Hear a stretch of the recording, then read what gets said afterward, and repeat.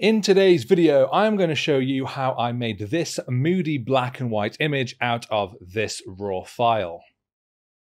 Hello and welcome back to my channel. Today is going to be about a black and white edit.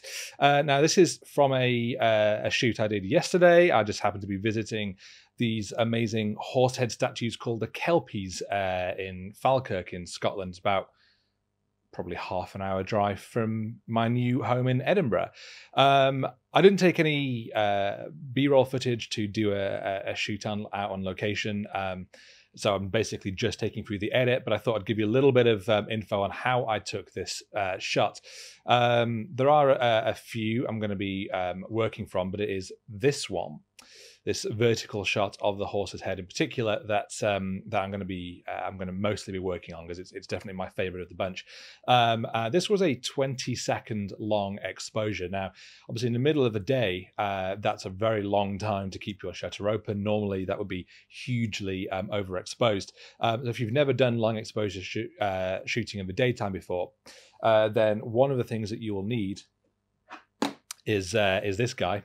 It's called the Big Stopper. It's a neutral density filter. The ones I use are by Lee Filters, and they are great. They are basically these very, very dark bits of square glass that goes in front of your lens. It restricts hugely the amount of light coming into your camera. That's what lets you do these very, very long exposures in the middle of the day. And that's how you get that nice effect of the clouds streaking overhead. That's something that an effect that I knew that I really wanted as soon as I saw these horses' heads, because of course they are statues of living creatures which would normally be moving, but obviously they are static, and I really like having that contrast between a static object, be it a sculpture like this or a building or rock formation or something in nature, but showing that movement by using those long exposures, whether it's clouds moving in the background, whether it's water that's been smoothed out so you can see that motion blur, or maybe even people or traffic going past is another really nice way of doing it, using maybe shorter exposures. Even with the 10-stop ND, I had to use an aperture of f/18, so very, very narrow hole for the light to restrict that light coming through. Yeah, I think it's come out really well. I could have gone for a little bit of a longer exposure, but it was very, very windy, and I was kind of concerned about getting a blurry image, basically. But yeah, I think it was nice, and I'm definitely looking forward to going back there with some other bits of kit and maybe even a wider angle lens and try some different compositions, and maybe try and go for like a nice bit of sunset light. So I'm probably going to return to these, but let's dive into the edit. Okay, so here we are over in Lightroom now, and there are these three images that I'm probably going to take a look at. But as I say, it's definitely this portrait orientation shot of this horse that particularly stood out to me, mostly because I just really like this below angle, and the fact that the horse's head just sort of rises out of the concrete. I think it's particularly dramatic. I like that we've got the motion blur on the actual water in the little lake down here, and we have still got plenty of motion from the clouds in the sky up here. It's a little bit too zoomed in, but there we go. Yeah, so I like this shot, and as you can see up here in the metadata, that's 20 seconds, f/18, ISO 100. Always keep your ISO as low as possible if you're doing these sorts of shots. It allows you to get a longer exposure because your ISO is lower and therefore darker, but also it maintains the quality. If you try doing this sort of shot with ISO 1000, there'd be a lot of extra image noise in there that you don't want. Obviously, first things first, move over to the develop module in Lightroom, and the first thing we can do is, of course, turn this into black and white.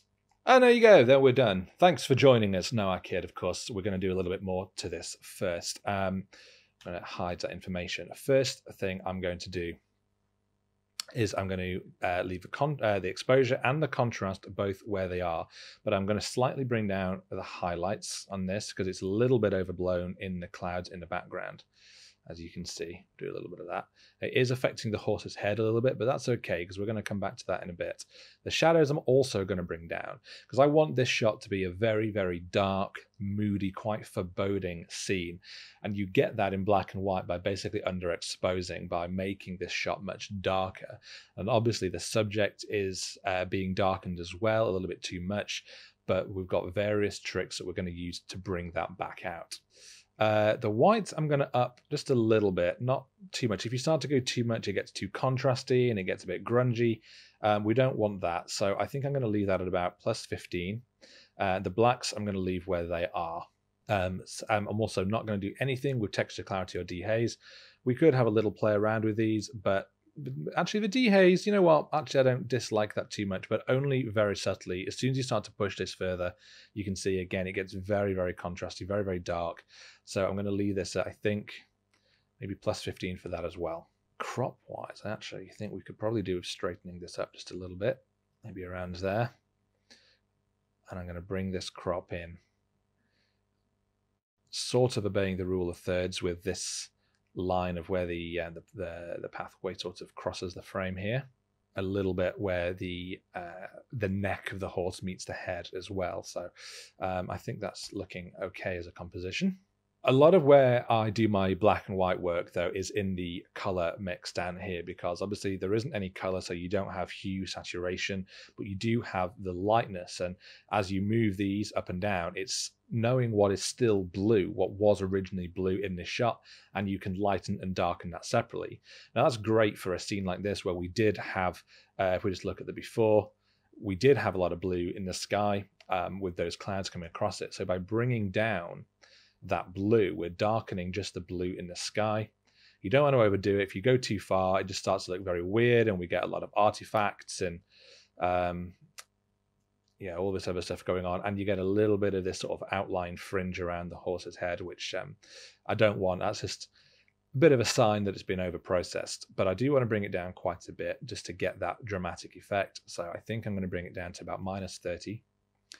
And at this point, you sort of, it's worth having a play around with what's left in the other sliders, because it depends on where that color is coming from. So you see these yellows, that's affecting a lot of the ground and a little bit of the edge of the horse itself. I actually think bringing that up a little bit just helps it pop out. I think maybe about, actually, you know what? No, I think leaving it where it is where I want it. Maybe plus 5-ish. And then orange, we do the same again. We go up and down. And again, I think leaving that up a little bit, plus 15. Don't think there's anything really in the red channel. Purples, a little bit in the sky, just that bit of magenta. We can lift that. Yeah, I think that's about it in the mix. If we just turn that little section on and off, it's not made a huge difference, but it has made that sky a little bit more moody, a little bit more dramatic, which is exactly what we want from this shot. Detail, I'm going to just turn down the sharpening a little bit on Lightroom. Sometimes it goes a bit too far, but I am going to up just a touch that noise reduction, which I think is just going to help smooth out some of those artifacts in the clouds. Indeed, it has. It looks pretty nice. There's not a lot else I'm going to turn on. Both the lens corrections in Lightroom, it's worth doing. I'm not going to do anything with a vignette right now. That's something I might come back to. But the one thing that I do want to do is I just want to bring in a graduated filter. Now, if we just press this to turn this on, you can see that it's just this red area is going to be affected, as in only the pond. The reason I want to do that, I'm just going to reset everything to 0, is I want to lighten it up by quite a bit, because there wasn't a lot of light falling on that pond, and as a result it had basically fallen into complete blackness, and I definitely don't want that. So I'm raising the exposure up by quite a way in order to bring back some of that detail. Also going to up the clarity slightly just to help give a bit more punch of the light and the shadow from the horse's head itself. Contrast up just a little bit, and that should be about it. If we just go back, turn this on and off, you can see just what a difference that has made to that pond. I think the shot looks a lot better. The only thing I'm going to do is just add another small brush, undoing everything there, but bringing down the highlights. I'm going to use a smaller size. I'm just going to paint that in on this edge of this walkway, because that's just got a little bit overblown from that exposure boost, but I can bring that back under control just like that. We don't want that too bright, otherwise it starts to draw the eye a little bit too much. But that is pretty much everything that I want to do in Lightroom. It's at this point where you could, if you wanted, I did want to show you the other two shots rather. An really easy way of doing this, if you want to get a similar look across your shots, is just right click on that shot, develop settings, copy settings, and then you can decide which ones you want to copy. I would take off the local adjustments. That would include the brushing that I just did and that graduated filter, because that's going to be specific to this composition. That isn't going to apply anywhere else. So I would untick that. I'd press copy, and then you can select your other shots. Right click again, develop settings, and then you can go to paste settings. And then, as you can see, that has pasted. I think it also pasted my crop. Yes, it had. We shouldn't do that. We should leave the crop alone. And it's given us a good base point to work from with this shot. I would say let's just go reset crop for this one. The exposure has changed slightly between each of these shots. The light shifts, and maybe I use a slightly different shutter speed. So you would still want to make sure you're going in and double checking that it isn't too dark. This one, for example, I don't think it's worked very well. I'd need to do quite a bit of work to bring the horse's head back in. But for now, we're just going to go back to this one. I'm going to go right click, edit in, Photoshop, and we'll take it over there. Takes forever on my computer, apparently, so I can just have some tea. Oh, that's a really good tea. Really good tea. Well done, me. Thanks, me. So here we are over in Photoshop, and our image is in place, ready to go. The first thing that I'm going to do, as always, is duplicate that background layer. So we've got a base layer saved that we can always go back to non-destructively should we want to. And if we zoom in on this shot, we can see that there is tons of detail. So there's really not a lot that we need to do in terms of sharpening this. I might do an extra little bit afterwards, but for now it's fine. Fit on screen. First thing I'm going to do, go into our adjustments panel, and I'm going to use a levels adjustment, and I'm going to use this to try and add a little bit more overall boost to that drama, add a little bit of extra contrast in there. I'm moving down the middle slider a little bit, and I'm bringing down the top one as well. As you can see, it's just darkening things down. It's crushing these black levels a little bit more. If we just flick that on and off, that's already making such a huge difference. It's really, really boosting everything that we want in this scene.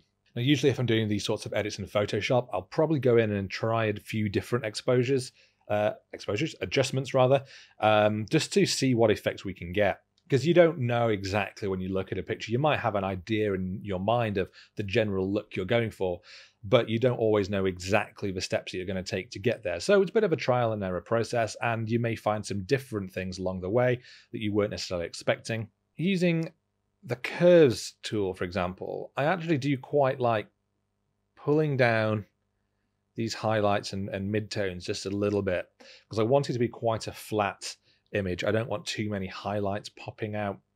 So if we just turn that on and off, we can see that that is just bringing down those highlights, bringing down those some of those brighter exposures in line with the rest of the image, which I think looks quite nice.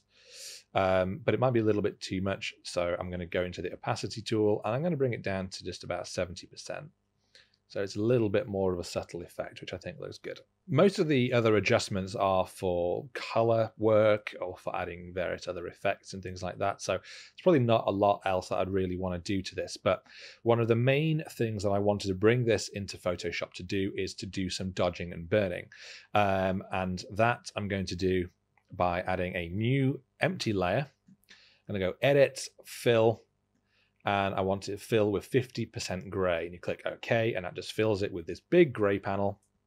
But then you go to blending modes and you change it to overlay, which just hides everything which is 50% gray, i.e. that layer. Now, I have shown this before, the way I do my dodging and burning, but basically once you've got your 50% gray layer hidden, If you paint with black, it darkens your image. Paint with white, and it lightens your image. So it's very, very straightforward to do. Now, obviously, those effects were too much. So I go in, I select my brush. I'm going to go with a very, very soft brush, but a reasonable size at the moment, maybe this sort of size. I'm doing this with a mouse. I do also have a graphics tablet, which if I'm doing some dodging and burning work can often be very helpful. But a mouse should be fine for what I'm doing for now. But crucially, you don't want to do your dodging and burning at 100% opacity. That's when you get a very, very strong effect. I tend to bring it down to about 17% and also the flow down to about 15%. Now, that just means that when you're applying it, you get a very, very subtle effect, which is exactly what you want. That way you can just paint it in exactly where you want. And what I want is to basically follow where the light is already hitting it, following those textures on the horse's face, the way that the metal curves around to show its form. We want to emphasize that form with the dodge and burn tool. So let's bring it around here, a little bit around here. And I'm going to follow it down here over this shadow a bit. There's really no right or wrong way to do dodging and burning. It's very much experimental effect. Go in, paint around, see what you can get. I mean, yes, of course, you can overdo it massively and things can look very, very weird, but you'll tend to know when you're going that far with things. I'm going to zoom right in on the eye, much closer. As you can see, the focus was maybe a little bit closer on the horse's face. The eye's a little bit soft, but that's okay. Make a much smaller brush size, and we're going to paint in a little bit more around the eye. Just brighten it up, make it stand out a little bit more. Now if we just flick that on and off there, and zoom out, go on and off, we can just see the difference that that's already making. That one small tool is already starting to really carve out those features on the horse a lot more. It's making it stand out from its background, giving it much more contrast, just making it look much more lifelike. But that's just one bit of dodging and burning with the lightening. Now we need to go in and press X to swap our foreground and background colors. Bring our brush tool back up, larger size again, and we are going to paint in with the darkening tool, and that's just going to emphasize these shadows around here. And again, you really don't want to go overboard. Around here a little bit, and then down here. Again, we'll flip that on and off. Suddenly, like, this metal seems to have a lot more curve to it. It just pops off the page a lot more.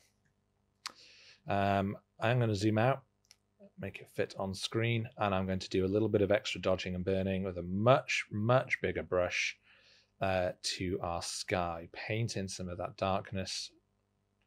Okay, maybe a little bit smaller brush on here, around here, just to give that sky a little bit more mood.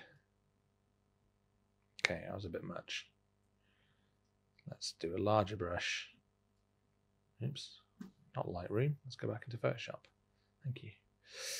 Drop our opacity down so it applies even less, and we're going to go like this on this sky around here and around here.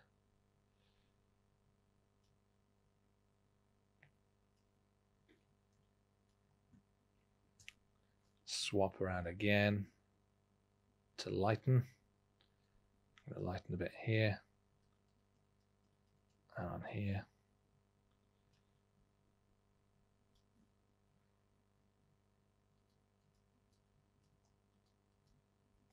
And then some of the clouds, just to, again, carve out that cloud detail.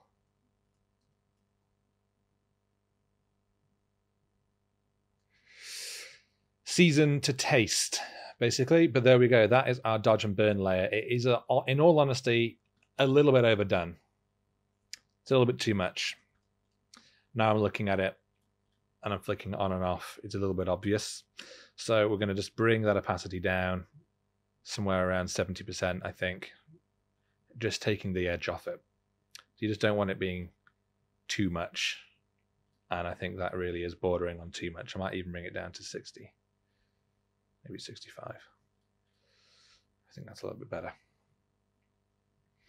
In terms of the main edits I'd want to actually do on this, that's pretty much it. I'm really happy with how this looks. The head really stands out against the background. I think that looks great. This is basically kind of where we've got to. And if we just go all the way back and have a look at our main background layer, it was fine as it was, but it was quite bright and vibrant, and I don't think had the mood and drama that we were looking for. But by adding in those extra elements, the levels, and certainly the dodge and burning, it's really brought a lot more drama and mood to this shot. And I think black and white works really well because it's just emphasizes those lovely curves in the metal and the detail on the horse's head. So I'm really pleased with this. So I'm going to press Command S and save it. That will take it back over into Lightroom. Here we are. And yeah, if we just have a little look, everything looks really good. Just notice, just here, tiny little what looks like might be a dust spot. It's going to bug me. Let's get rid of that. And it's gone. Okay. Yeah, that's basically as much as I would want to do. And once it's back in Lightroom is when I might add a little bit of sharpening. Just have a look, go in a bit. I don't think that's made any difference whatsoever, actually. That's fine. It's also where I would play and see whether I would want to do any kind of vignette. Something that I always find is worth doing last, because if you applied it in Lightroom, then took it over to Photoshop, you'd be affecting that vignette and there'd be no way of controlling it once it's in there. So it's always best to leave things like that to absolutely the last thing you do. I actually think it does work a little bit. Yeah, I'm going to bring in one in minus 15. Just turn that on and off. Yeah, it just helps darken those edges a little bit on around here, draws the attention a bit more to the horse's head in the middle. And that's it for this shot. That's everything that I'd want to do. I'm really pleased with how it looks. Tons of drama, tons of mood, exactly what we wanted. But those are the same techniques and tools that I would use to do the same things to all of these images. Again, mostly it's about darkening it down and then bringing back a lot of that detail, using the levels and using the dodging and burning. If you use a dodge and burn tool right, then you can get some really, really interesting effects. And I think particularly with black and white photography, when you want to get that moody atmospheric look, they're an amazing tool to play around with. And you can do that in Lightroom. If you don't have Photoshop, you can just bring in a new adjustment brush, and you can just do one, which is upping the exposure. Usually I'd advise really bringing down the flow and the density so that you can just paint it on in small areas and just build it up exactly like we did in Photoshop. As you see, you can... Has that done anything at all? Oh, it is doing, but it's very subtle. So bring that up and I to +4 in the exposure and a little bit more flow. And as you see, you can do the exact same thing, painting it in, just doing this very, very rough version just to show that you can do it here as well. And then you can literally just bring in a new one, go the other way. The other settings should still be the same, and then darken down some of those shadows as well. Let's just bring up the flow so we can see a little easier. And maybe the density a bit, which I think is the same as the opacity. Yeah, darken down some of those. And if we just flip that on and off, yeah, it's again having the exact same effect. It's just by selectively painting in some light, some areas, painting in some shadow to others, emphasizing the light and shadow that's already there, emphasizing those curves are already there, just to help sculpt them out a little bit more. As I say, it is an effect that you can easily overdo. That's why I like to do it in Photoshop, because you're working on a new layer, and as I saw, if it looked a little bit too much, you can just dial that layer back down using the opacity slider all the way to 0 if you don't like it at all. So here's the original file, and if we just do that, this was our shot straight out of camera, which is good in itself, and I might try and do a color edit of this as well and see whether I prefer it. But I did go to these in with the idea of doing this black and white shot. I wanted this drama and mood, and I think you can get that really nicely in black and white. But we've gone from this to this, and I'm really, really pleased with how this looks. So thank you so much for joining me in this edit. Hopefully that has been really helpful in seeing how I would go about creating this sort of effect in black and white using Lightroom and Photoshop. If you have enjoyed the video, please do hit that like button, and definitely please do subscribe if you don't already. It's massively helpful for growing my channel. And of course you get to see more videos, which hopefully is something that you want to see. You can follow me on Instagram as well with @BatteryHQ if you want to see some more of my photography, or you want to reach out and ask any questions. But I will see you next time.